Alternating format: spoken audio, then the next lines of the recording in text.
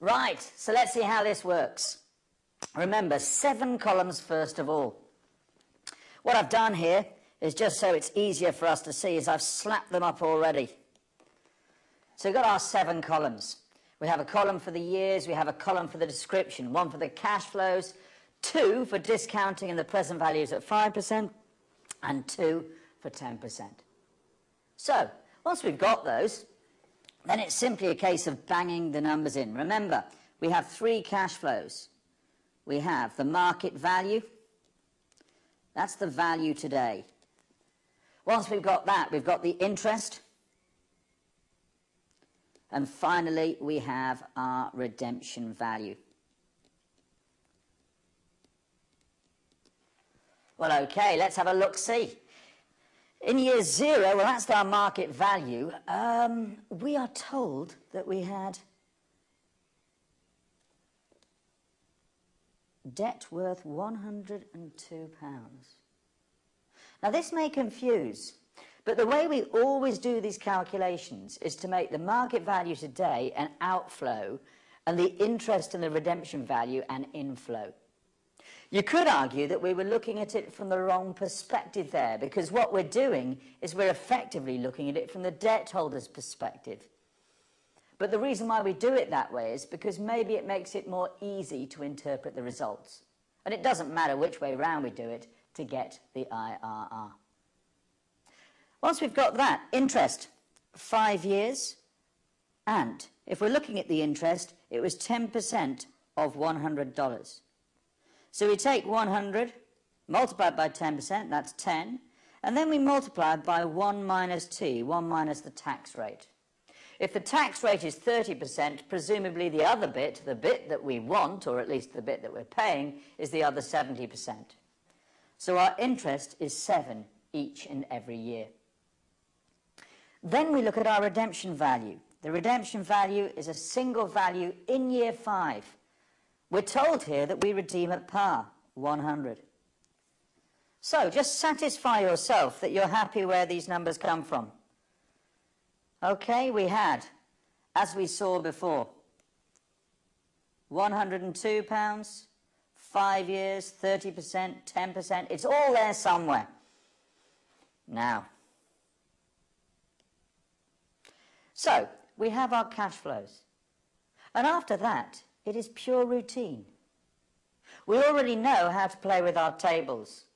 What we want are the discount factors. And I've suggested that we don't even think about this. We discount at 5% and at 10%. Because we would generally expect any form of cost of debt to be somewhere between that range. And if it's slightly to the outside of below 5 or slightly above 10, that's not a big issue. We can cope with it. Right. So, discount factors at 5%. I can do year 0, no problem. 5 years at 5%. We get a discount factor of something like 4.329. Check. It's in your annuity tables. Year 5 at 5%. 0.784. And we do the same for 10% whilst we're there. Discount factors of 1, 3.791 and 0.621. Get used to using your tables in order that you can bang these numbers out without even thinking. We multiply across, minus 102. Then we get something like 30.30, and we get something like 78.4. We multiply across at 10%, minus 102. We get something like 26.54, and we get something like 62.1. Therefore, well, if we look at our present values at 5%, if we net them all off, what do we get? Well, we get 108.7 minus 102 comes to 6.7, and that's positive. And then at 10%, what do we see? Well, hold on a moment. If we're taking 88.64 away, 88.64, what's that? 13.36, negative. And so we've sort of got what we want. We've got what we want in terms of we have a positive and a negative value. And of course, we already know the discount rate. With those 4 pieces of information, we can just throw this into the IRR formula and see how it pans out. As you should remember, when we're calculating the IRR, remember that gives us KD. When we calculate IRR, we take L plus bracket NL over NL minus NH multiplied by H minus L. Let's just check that we're all absolutely happy where these values come from. Do you remember the 4 components we had above? Well, presumably this is L, the lower discount rate. This is H, the higher discount rate. This is NL, the net present value at the lower rate. And this is NH, the net present value at the higher rate. Okay? So that's where the information is coming from. So, we've got our formula here. L was 5%, wasn't it? Plus NL, 6.7. Over NL, 6.7, minus NH. Be careful here. NH is 13.36, negative. Remember, 2 negatives make a positive. I remember that 2 wrongs make a right. Yeah? We multiply by H, 10, minus L, 5. And what do we come to? Well, the numbers almost sing out for us here, because I think we find that it's almost exactly, don't hold me to it, 6.7%. And we've established our cost of debt. Remember, this is work 3 or absolute max 4 marks. And from that perspective, you're just going to have to bang the numbers out. There's no time to think. There's no time to be really fancy about this. So I really want you to know what rather than why. To recap, what have we done here? Well, firstly, what we did was to get the pro forma across the top. You know you need 7 columns. You might as well get them all out to begin with. Then we've identified our cash flows. Given that we've identified our cash flows, we can get both the years and the cash flows that relate to them. Once we've got that, then we discount to get our net present values. And then finally, we slap it into the formula that we have here, and we get a result. No thinking required.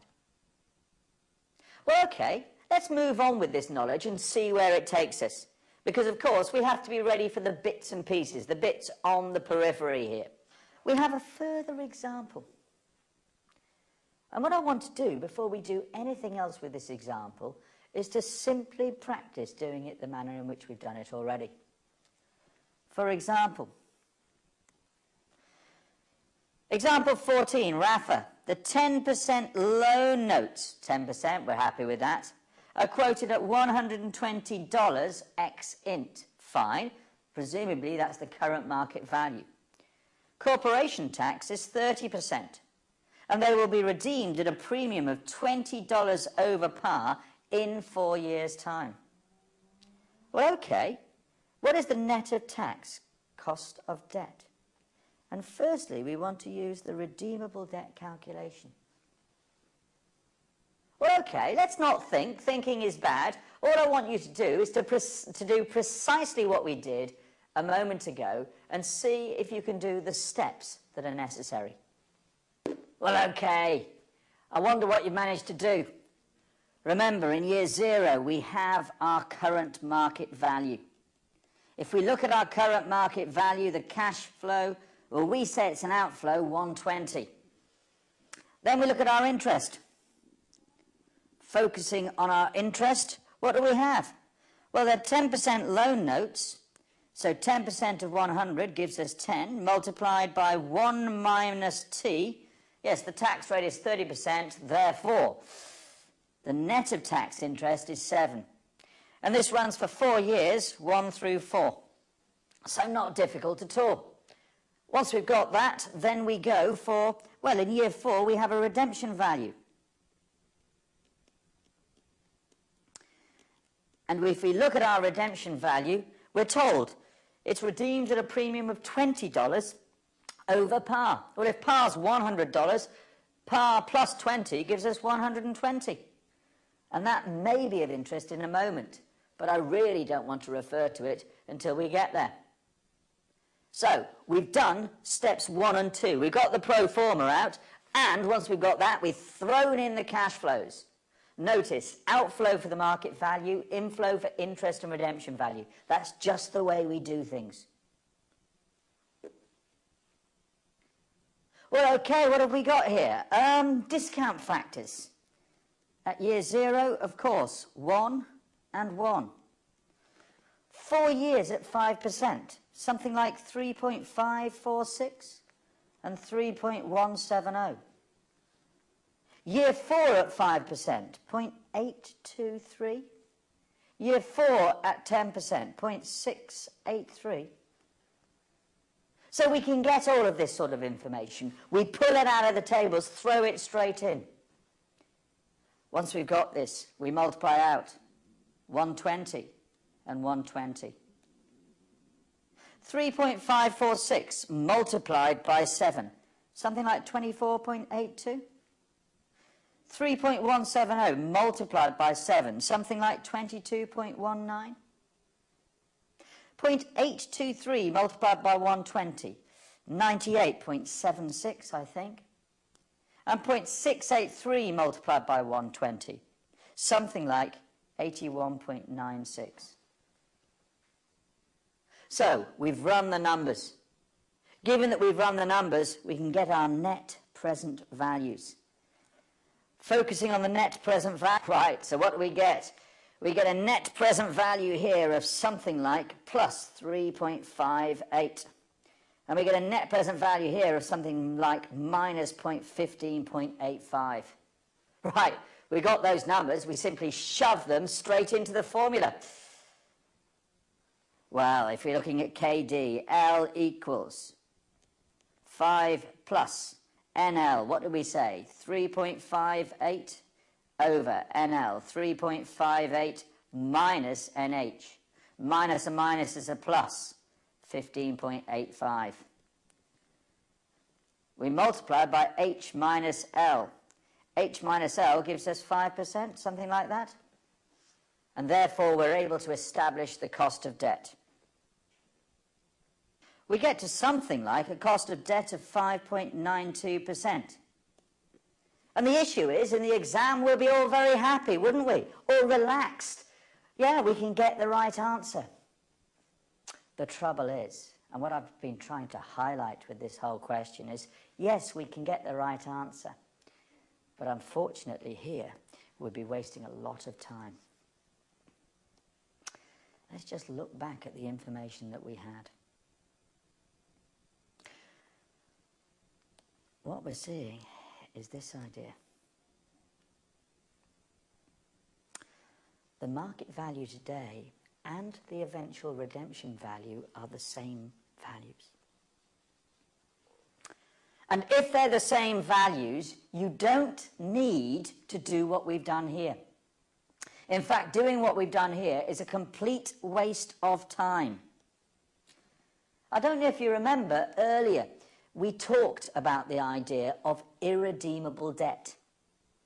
And we said that irredeemable debt doesn't happen, but the irredeemable debt formula may be used for a trick. Well, now we've just found the trick. The trick is simply this. If the market value and the residual value are the same thing, we could get the right answer by using the irredeemable debt formula.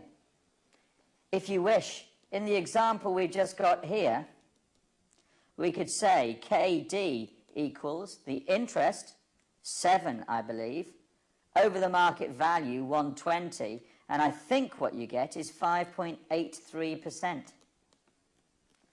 You could say that the numbers are not the same, But in actual fact, this is the number that is more accurate. Because remember, interpolation, the interpolation formula, always tends to slightly overstate the IRR. Now, I don't really care, and neither does the examiner, if you get a slightly different number. That's expected. What I do care about is this. Using the irredeemable debt formula is far, far quicker.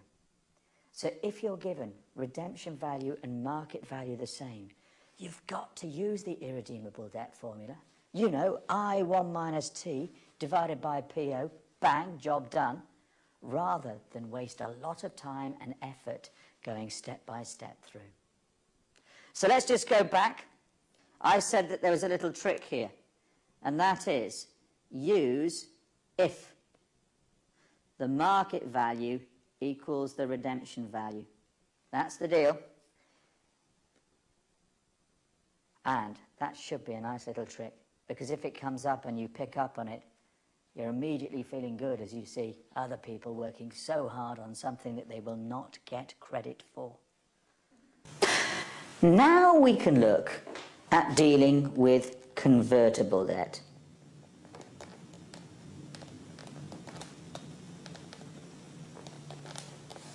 Now, what's the whole point of convertible debt? Well, the issue about convertible debt is that the debt holder has the choice. They can either choose to convert or redeem the debt. Now, they are going to base that choice on the value of the debt on conversion or the value of the debt on redemption. Whichever is higher is the one that they'll go for. So when we deal with convertible debt and calculating KD, it's not a big issue. All we have to remember is to make that choice first of all. Once we've made that choice, all we do is to take either the redemption value or the conversion value that we choose, throw it in to our 7 columns, and Bob's your uncle, you're sorted. So, okay, let's look at a question and see maybe how this would work. If we look at the question in the notes, example 15, Dudek. Dudek has convertible loan notes in issue that may be redeemed at a 10% premium to par value in 4 years. The coupon is 10%. Remember, coupon means interest rate. It's just another term for it. And the current market value is $95. Fine. Now the fun bit. Alternatively, the loans may be converted at that date. Yeah, what the examiner tends to do is to either convert or redeem at the same date, because otherwise it may become quite complicated. Into 25 ordinary shares, and the current value of the shares is $4. And they're expected to appreciate in value by 6% per annum. Well, okay, that's our example. Let's see how it works. Remember, the first thing we have to do is to make the choice. And remember, the choice is made by the debt holder. Therefore, they will always go for the higher of either conversion value or redemption value. So, we have a choice. We want to look at either the conversion value or the redemption value. Now, what were we told about the conversion value? How many shares was it? Well, yes, we said that we could convert one debenture into 25 shares. And each share is currently valued at $4. No problem there. But of course, that gives us a current value. And what we want is a conversion value 4 years down the line. We're told that shares are expected to appreciate by 6% per year. So a simple bit of compounding here. We multiply by 1 plus r to the power n. 1 plus r, 6%, to the power n, the number of years, 4. Right, we bring this all together, and we establish that the conversion value is 126.25. Then we have to think about the redemption value. And it's a very simple one here. We are told that they're redeemed at a 10% premium to par value. So hold on a moment. If par value is 100, we're going to increase it by 10%. There we go, $110. Now, all we have to do is choose. Now, the simple fact is, I'm a bit of a cynic about these things. If it's convertible debt, I'm pretty sure that your examiner will want to convert. And in this example, that's exactly what he wants to do. In simple terms, the conversion value is substantially better than the redemption value. So, we've done the first bit, fine. And remember what I said, once I've got that number, I pick it up and throw it into the 7 columns. Come on then, let's blast through the 7 columns and see how it works. We've got our years, we've got our cash flow, we've got our 5% discount factors, and we've got our 10% discount factors. Discount factors and present values, discount factors and present values.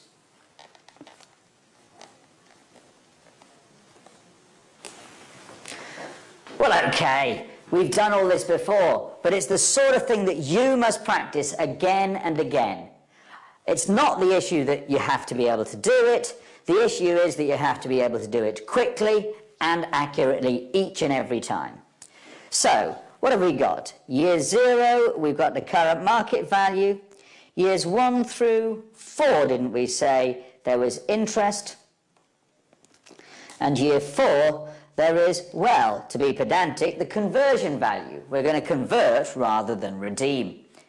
Now, if we look at the market value, it was 95, and we make that negative. The interest was 10%. And although it was left out of the question, I would always expect tax to be there, so I've put tax in there. We have interest of 7, and we have the conversion value of 126.25. Not too difficult, I hope. Right, we've got that far. Now we want the discount factors. Year 0 is 1. Year 4 years at 5%, 3.546 and 3.120. Year 4 at 5% comes to 0.823 and 0.683. We've got all the numbers, let's just bash the numbers through. What have we got? Minus 95 and minus 95. Plus 24.82 and plus 21.84.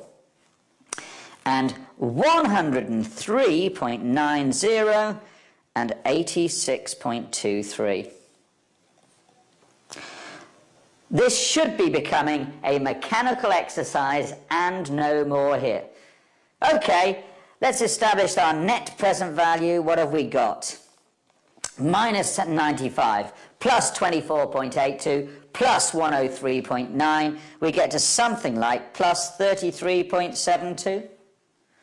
10% minus this, plus this, plus this. Oh, they're both positive. Oh. What do we do? They're both positive. That's not fair. If they're both positive, what does that mean? Well, I suppose it means that not only is the cost of debt higher than 5%, it's also higher than 10%. Now, the simple fact is, if this happens in the exam, which it may, you have not got time to think through what's going on. Instead, you bash the numbers in, and your answer, although maybe not as good as it could be, will be perfectly acceptable. Just get on with it. So, If we're looking at KD, it's simple as this. KD is L, 5% plus NL, 33.72, over NL, 33.72, minus NH. Because NH is positive, when we take it away, we do take it away. And then we multiply by 10 minus 5. And that gives us KD of something like 13.16%.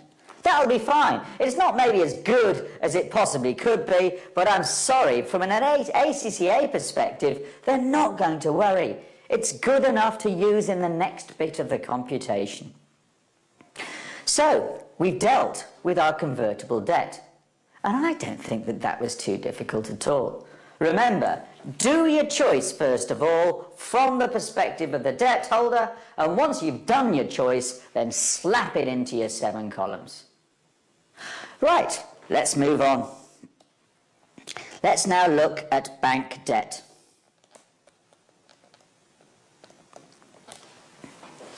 Now, the issue about bank debt is this. It is non-tradable.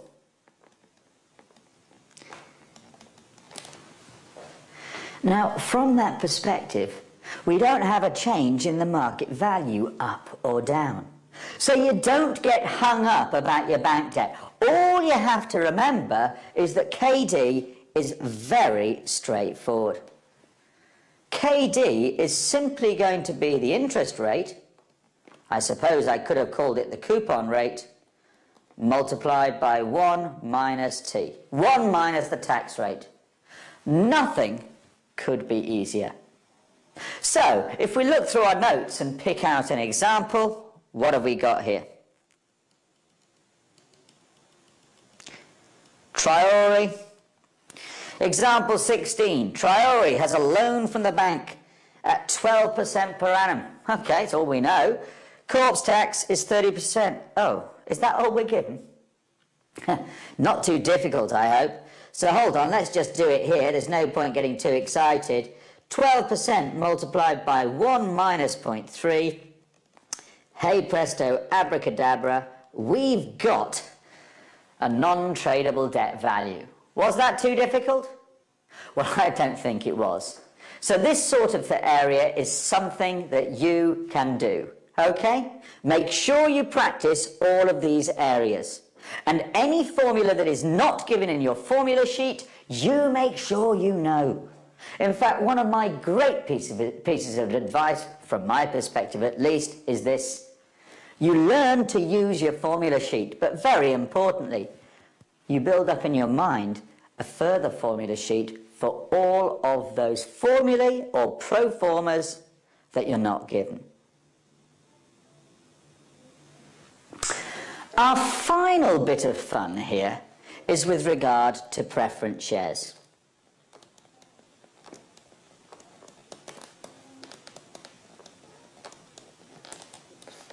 Now, when we look at preference shares, yes, we know that the return relates to the dividend. But what is the critical feature that differentiates a dividend with a preference share with a dividend in an ordinary share? Well, yes, the critical feature is that preference share dividends are not expected to change. Yes. The dividends are fixed, typically as a percentage of the issue price of the share. Now, from that perspective, this makes life incredibly easy. If we want KP, the cost of a preference share, can't we go back to the very early perpetuity formula that we had, where there was no growth? And couldn't we simply say that KP is going to equal D over PO, the dividend, which will not change, over the price of the share? Well, that's it. That's all we have to do. It's only a 1 marker, but let's make sure we get it. Therefore, what have we got here? Haman's 9% preference shares are currently traded at $1.4 ex-div. Do you remember that trick? everything we do must be ex-div. So from that perspective, couldn't we say that KP equals 9%? What's that? 9 cents over $1.4. Well, okay, we won't get caught out there. 140 cents. And that gives us something like 6.4%. So this isn't rocket science. We can do this. And what we've managed to do now is we've looked at all of the components that we need for the cost of capital. We've looked at KE and a number of ways of calculating that. You know, dividend valuation model and things like CAPM. We've looked at KD and we've looked at all the varieties. We've looked at irredeemable, redeemable, convertible, these sort of things. Oh, bank loans. And we've also looked at KP, preference shares. And these are the sort of tools that you need in your toolbox. Yeah? You've got to be able to pull them out and say, I can do that, I can do that. On that basis, you can pick up the marks. We know that the cost of capital is going to be examined heavily. Now, let's move on. So what we now want to look at is something called the WACC. Something called the weighted average cost of capital. Now, we're going to see in a moment when we can use this and what we use this for. But before we do that, let's go straight to an example and understand how it all works. Looking at the example, Barros has 20 million ordinary 25p shares quoted at $3 and $8 million worth of loan notes quoted at $85. The cost of equity has already been calculated at 15% and the cost of debt 7.6% net of tax, which is what we normally want. Now, the whole point about weighted average cost of capital is that it does what it says on the tin. So all we have to do is to get a weighted average, presumably weighting the cost of equity and the cost of debt by some measure of value given up here and here. Now, I must point out that your examiner gives you a formula. So you have something like this. The WACC equals VE, the value of equity, over VE plus VD, multiplied by KE, plus VD over VE plus VD, multiplied by KD. Now, that's all well and good. It does work, no problem with that. The only issue is that I'm looking to do it more quickly, particularly if you get more than two components, because this is all well and good if you've just got VE and VD. If, however, you've got maybe KP as well and various other bits and pieces, it's slightly more awkward to deal with. Let's just look at maybe how I would go about it. You see, I'm always looking for very simple ways of doing things, you know, so even I can get them right. Well, on a good day. And my thought is simply this.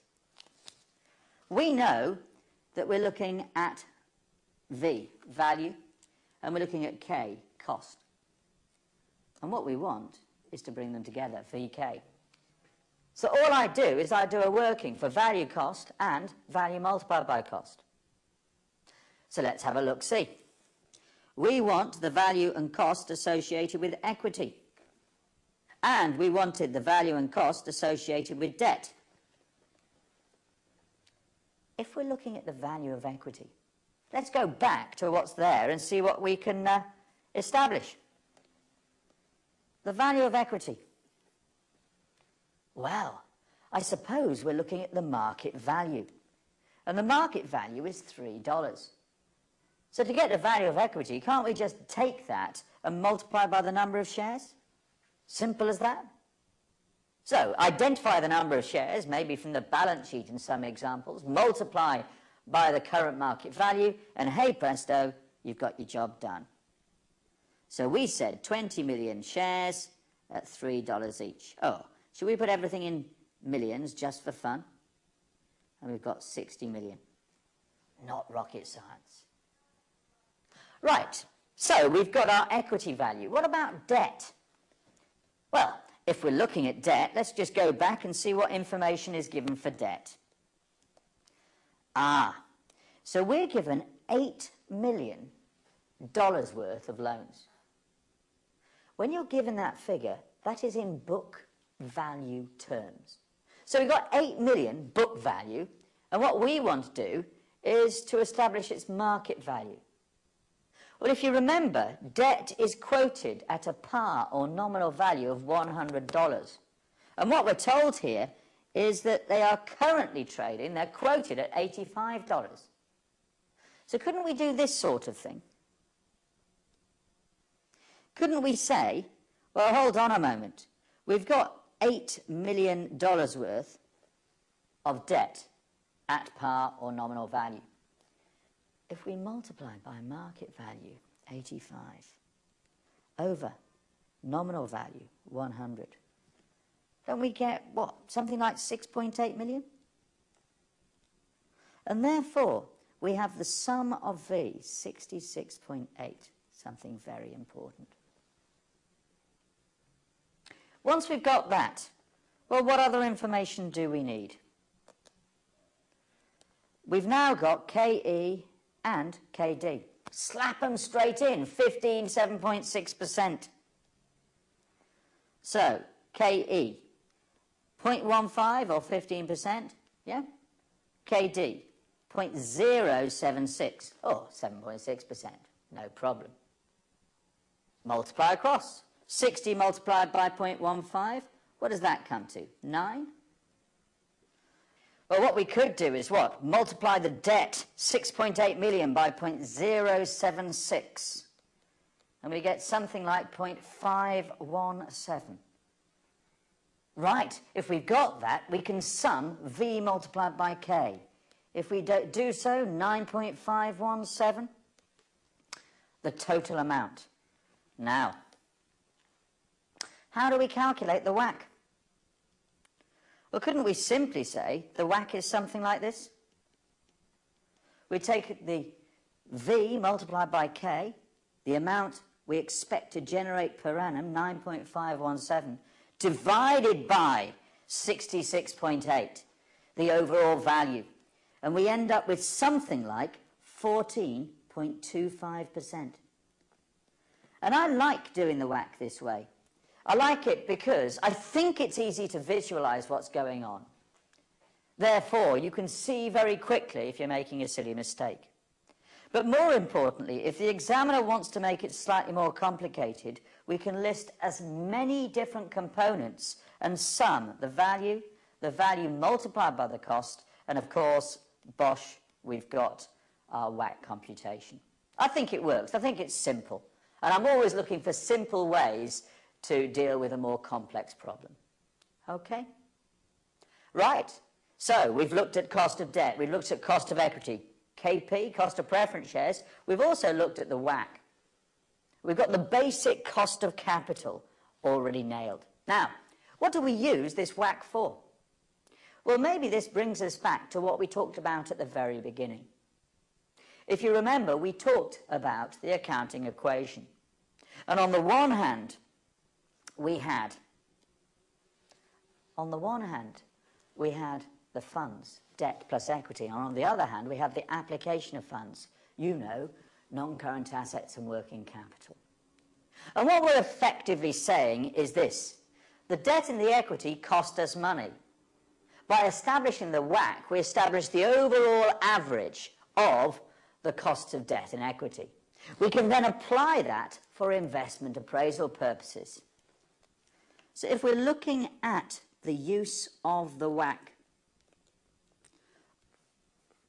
the key use is simply investment appraisal.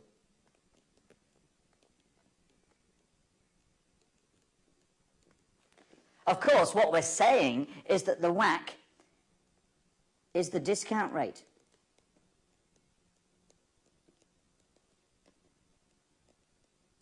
Now, the issue is we can only do this in certain circumstances.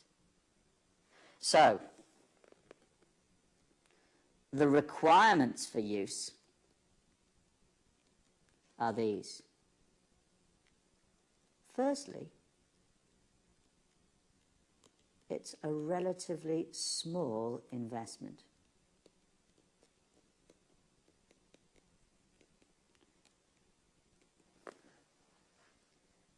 Okay, so the investment itself is relatively insignificant in relation to the size of the business.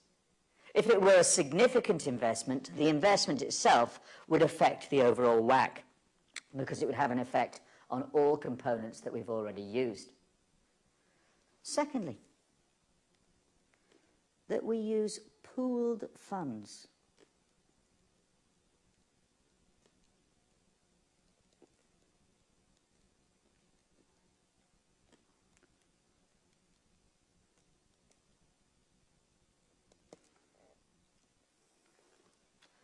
Well, I suppose the deal is simply this.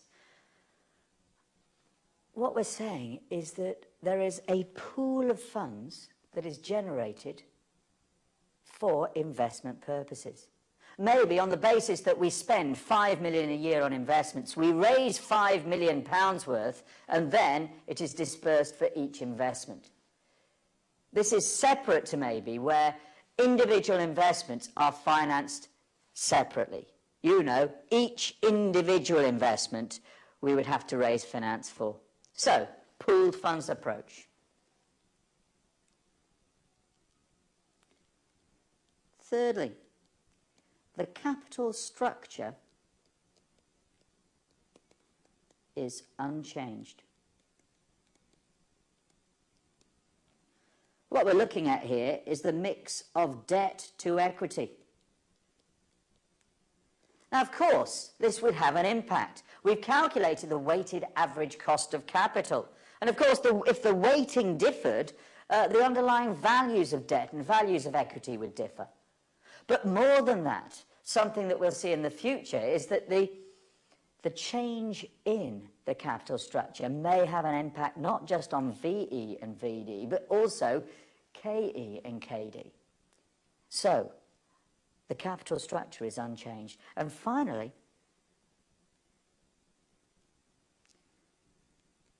the risk profile is similar to the company's risk profile.